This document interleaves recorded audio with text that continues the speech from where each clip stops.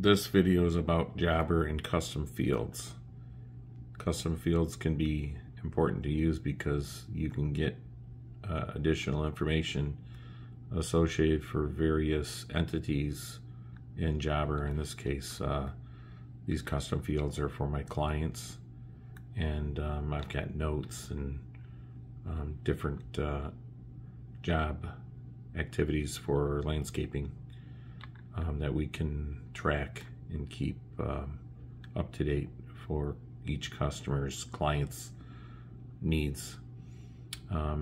So in order to get over here to this custom fields, what you need to do is come up to the gearbox here.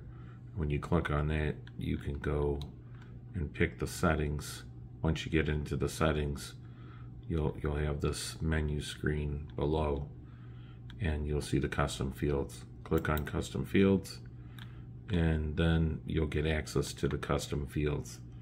Notice my fields have text values. If I want to add another custom field, you can come over here. So this is a client custom fields. If I add a field, it's going to ask me some questions. And what I would suggest over here where it's field type, there's different values or types to choose from. In order to get a two-way syncing to the to a spreadsheet, you have to pick text field. These other types will not provide a two-way syncing mechanism, and so you'll lose that capability. You will get an export feature with these other selections here, but I definitely want for all my custom fields, I want it to be a two-way syncing situation to make modifications and mass updates very easily.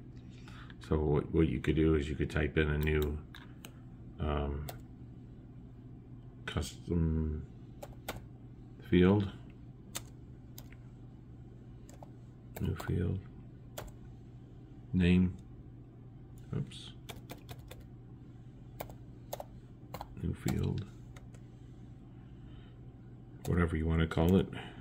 So you go there, you pick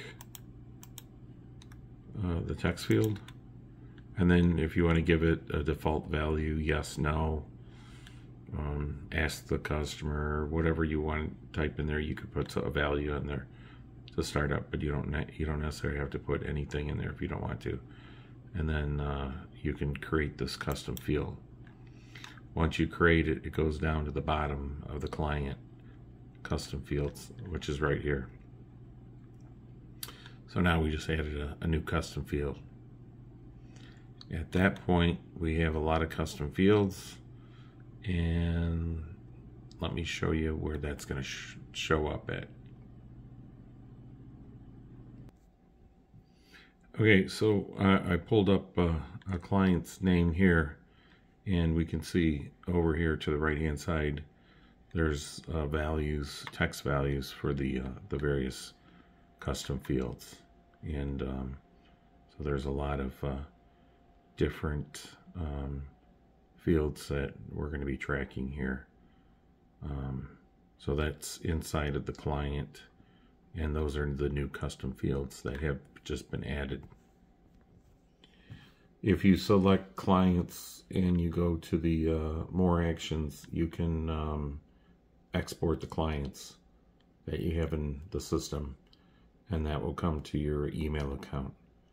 Once you get that email, that will be a spreadsheet where you can go in and modify values inside of that spreadsheet, and then you can then import them back in to Jobber without having to change those values inside of Jobber. You can change them in your spreadsheet, which is a lot easier if you're making many mass changes over there in a spreadsheet.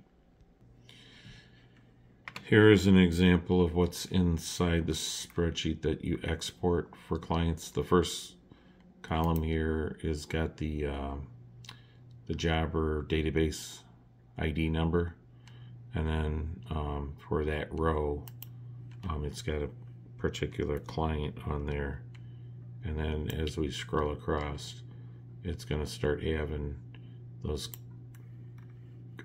client text fields that are shown in here. They're prefixed with the CFT.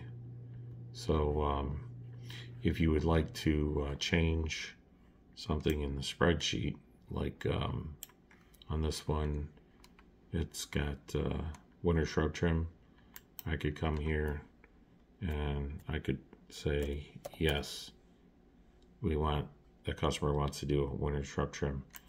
So then I would save that file here and then go back over to Jobber and import that. And then for this particular customer over here, for this row that's got matching to this Jobber ID number, it will then change that one client custom field for the services that I was trying to track, which was the winter shrub trim. You can change many of these columns here at one shot, and then import those back in, and then you can also do this if you had like 5,000 rows in the spreadsheet. You can go and manipulate 5,000 rows if you want. If you only have a couple rows, 10, 20, 30, 100 rows, you can do that as well. And it only goes and touches those clients in Jobber that are shown up into the spreadsheet. So once again, when you get the text field, then it's going to show up with this prefix CFT. When this label in here matches the label in the Jobber, then they'll exchange the values that are in the column in the spreadsheet. If those do not match up, then you got to direct that to happen in the importing process of Jobber. Once you have all your spreadsheet modifications done, you can come over here and import clients. And what you can do is begin the import and go and select the file you want to import. In this case, I've got a very simple file, CSV file. So I'll load that in here, and it's got all these various columns. So a lot of these columns come up green, and they have 100% match spreadsheet to the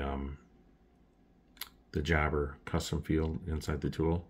So what you do is you kind of scroll down, and eventually you get to the custom fields. And when you get down to the custom field, you're going to have to let the tool know if you should try to synchronize those fields. In this case, I think I was interested in the winter shrub trim. So I am going to check this one, include as a custom field, and then it matches up, and that one will synchronize those values. Here's the change that I made in the spreadsheet. So on the second row, it's showing up as a change value, and then I'm just going to scroll through the rest of these. These are all custom fields.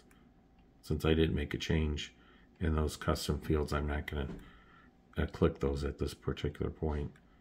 And the other fixed fields are already green. And then over here, there's some custom fields for properties. So I didn't change anything on those, so I'm not really going to do any of those click buttons. Then once you get down there, you can review the changes, and it kind of shows me I only got one row, and I'm going to add one client information change. So that all looks good. Then I'll hit continue, and then I'll be ready to start submitting. Let's see here. And then it's submitting, and it was successful. So anyway, that's kind of what I wanted to show at that point. So anyway, hopefully you found this video helpful. Please like, share, and subscribe.